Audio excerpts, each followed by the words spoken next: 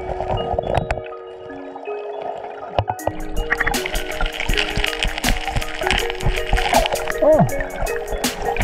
okay. Oh, there's two. 1, 2, 3, 4. 4 pieces. If opportunity doesn't knock, build a door. Good morning or good afternoon, everybody. Welcome to the channel if you are new to it. My name is Paula, your weird host. Today we will be looking for gold under the water. Now the island here that I live on has been getting rained on so heavily and it's not stopping anytime soon, except for like right now, of course. So I figured why not just get in the water and join its wetness. This is my one-of-a-kind bulletproof shelter that I made, but it has holes in it, so it's not even really waterproof, but I tried. For those of you who don't know, hunting for gold underwater is actually really nice. You get to lay on what I call the river couch, the river couch, and you get to look at spots that nobody has ever looked before. You get to tickle some fish and, of course, hopefully, find some gold.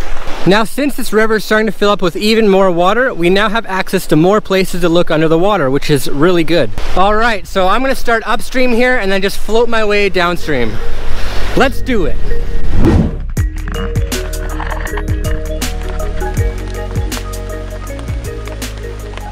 I thought I would start off by checking the first crack I saw.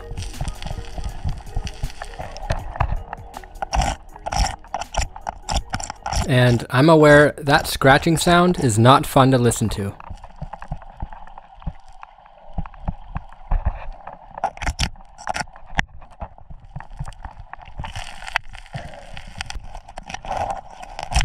You really want to remove all the rocks from these cracks to expose any gold.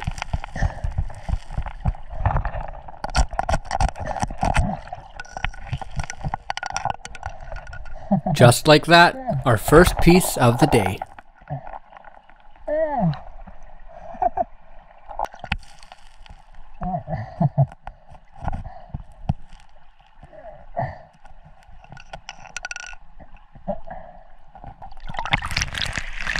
Sweet! First piece. Now I really want to remove these rocks, but it's difficult when you're using a dull tool.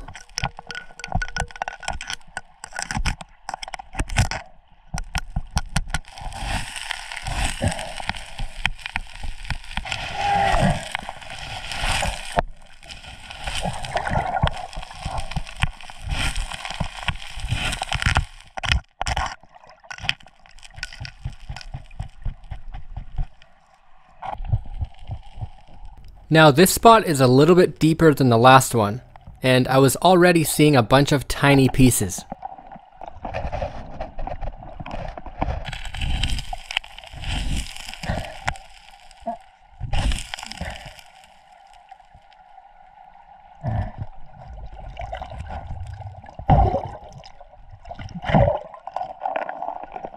Although barely visible, each piece will add up.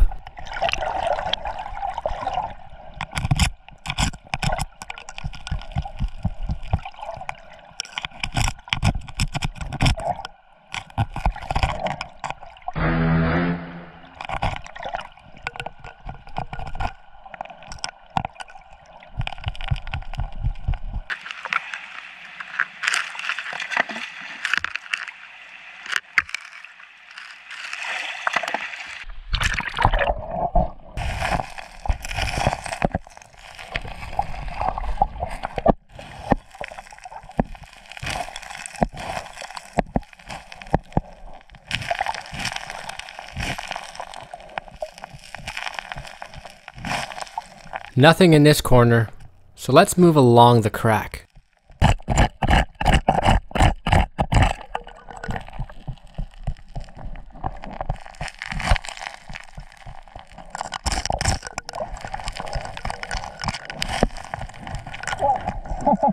There you go.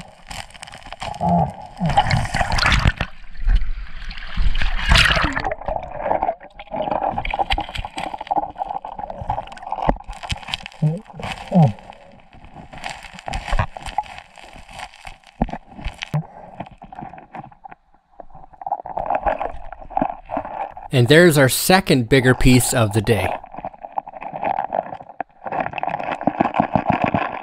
Which got stuck in our straw.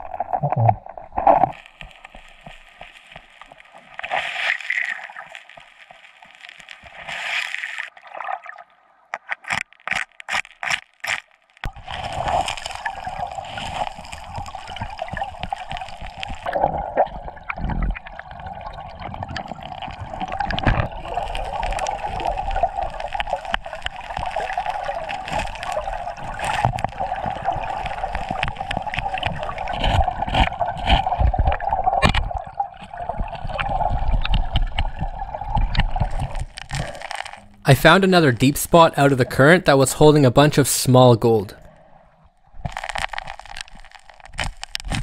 So I decided to dig into it just a little bit more.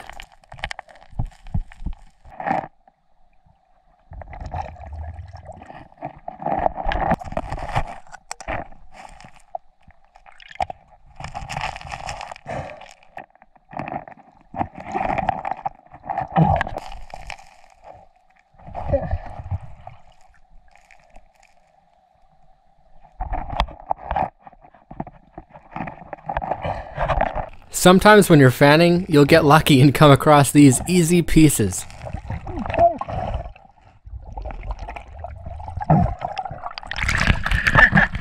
That was an easy find. Neat. There's a rusty bolt right there, but it's just too far gone to remove.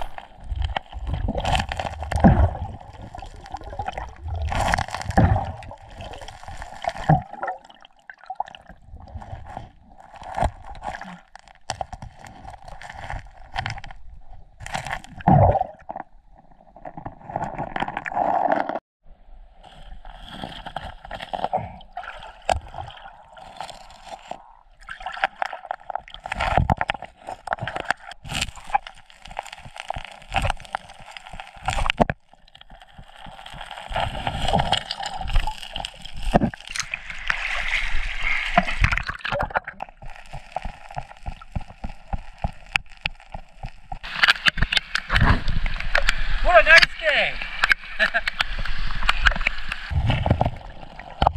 I noticed a nice looking crack that went under the gravel, so I had to get to it.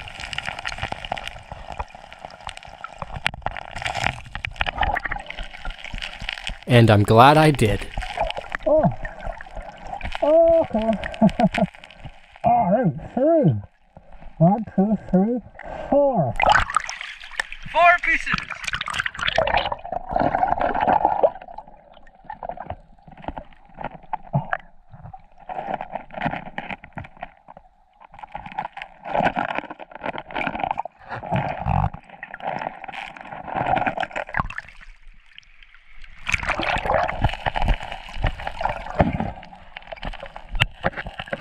Oh, 5. 5 pieces! Alright.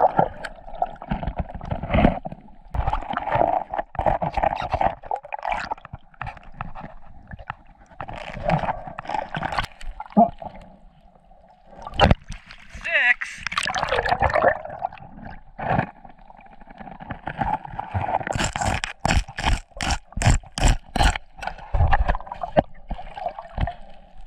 oh. 7, 8, 9, 10. That's a good pocket. 10 pieces.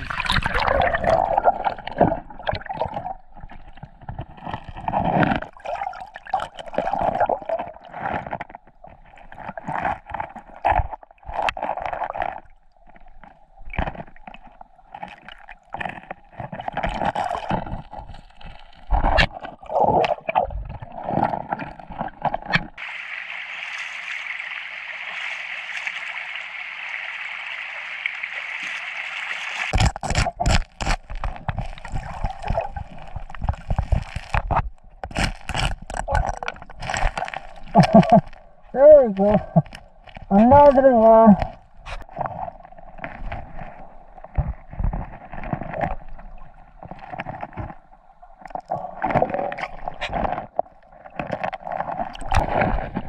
Alrighty, So it's been around an hour. I'm just chilling in base camp right now, staying out of the rain while I replenish my fluids and change my battery. But I've gone upstream about 50 feet and I've gone downstream about 50 feet, and we've actually found some pretty nice gold in that matter of time. Once I change this battery and I finish talking to you guys, I'm gonna pack up, I'm gonna drive to the bottom of my claim, and then we're gonna go look underwater over there too. I haven't been underwater there yet, so I'm actually pretty excited to check that out. But first, I'll show you the gold that we have found so far. Okay, so for 1 hour, that's not teabag at all. Now, this is the kind of size gold that you will find when you're mining underwater in this creek, and most of these pieces were really easy to find, which is a very good sign. I also found a bullet. Now, this is good not only because I collect bullets, but because I am cleaning our river. So let's continue with this trend and see what else we can find. Let's hurry up, go for round 2.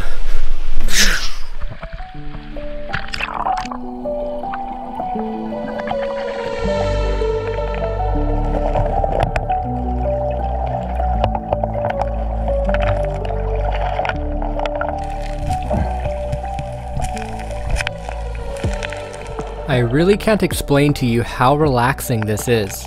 You just float around finding cool things.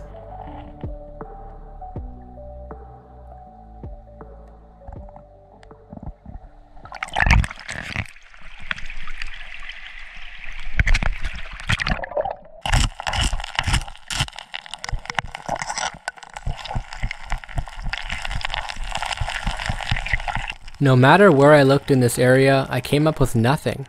But I did manage to find one pocket that looked good.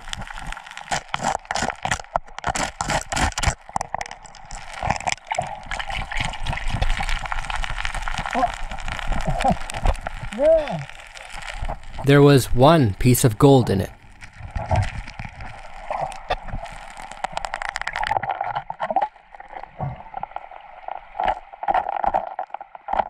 And of course, it wasn't easy to get.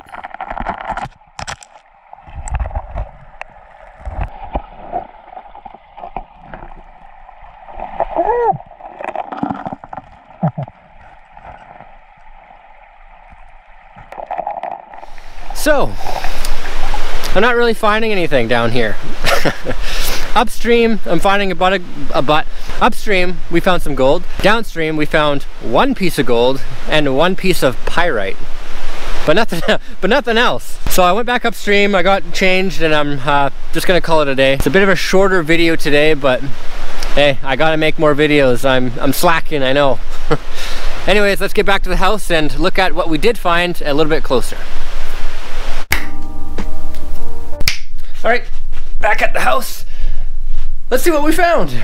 So, we did come back with some gold, or what I like to call candy. I was hoping to find more on round 2, but you can't always win. These two pieces have character to them, which I guess is a bonus. We also found a nice chunk of pyrite, which I don't often come across, and even a bullet to add to the collection. Let's weigh the gold. Be careful that I don't want any more carpet gold. 10 ounces. 1.43 grams. Sweet. So for that amount of gold in about a 6-hour trip, that's not teabag. I mean, I'm actually pretty happy with finding that. I used to find little pickers and then be so excited, but now it's kind of like a normal thing. But I think it's because I've moved from panning to mining underwater. And when you're mining underwater, typically you will find bigger gold. And speaking of bigger gold, I really want to go back down with scuba gear. I want to go down deep. I want to move a lot of overburden and work like the perfect crevices. I feel like that's where it's going to pay out the most. And judging by the question I put out on my YouTube earlier, a lot of people want to see more underwater videos. And because it's such a rainy season right now, I think that's our best option. Now, like I always say, if you enjoyed this video, please let me know by leaving a like, comment, or even hitting that subscribe button. If you're interested to see anything else extra, like behind the scenes stuff, hints to see what's in the future, or maybe something that you didn't see on YouTube, I am on social media where you can keep updated to see what's going on. Thank you for watching. Thank you so much for your support. Until the next one, we'll see you later. You get to lay on what I call the river couch, the river couch,